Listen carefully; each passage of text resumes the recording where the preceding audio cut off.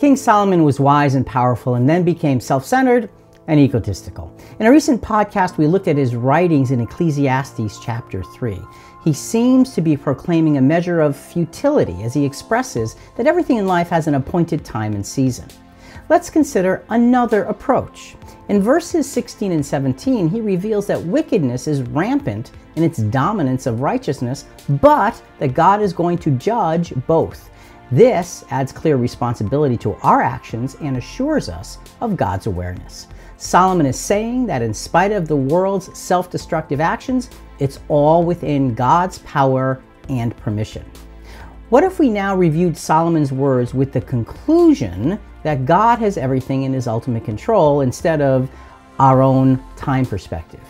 We naturally see things like killing, hatred, weeping, and mourning and become exasperated and even hopeless. But there's a better way. Click the link in the description to hear our recent podcast episode, Why Does Time Matter in God's Plan? We break down each comparison that Solomon makes and put them all into the context of God's timing and plan. What we find is a coherent story being told based on God's time clock. Death, dismay, and destruction all look different through the eyes of eternity.